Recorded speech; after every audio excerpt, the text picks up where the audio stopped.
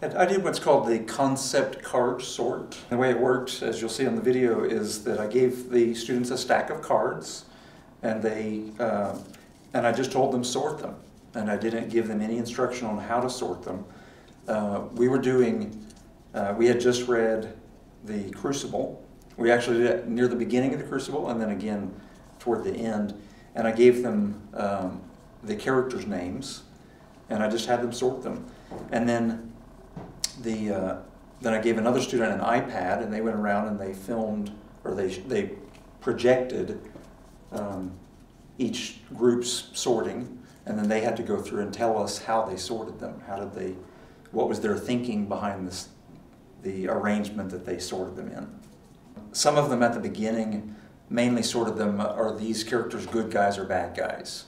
And that's not so easy to tell with a lot of the characters, because they're kind of gray area, and so by the end their opinions of the characters had changed the more you learn about the characters.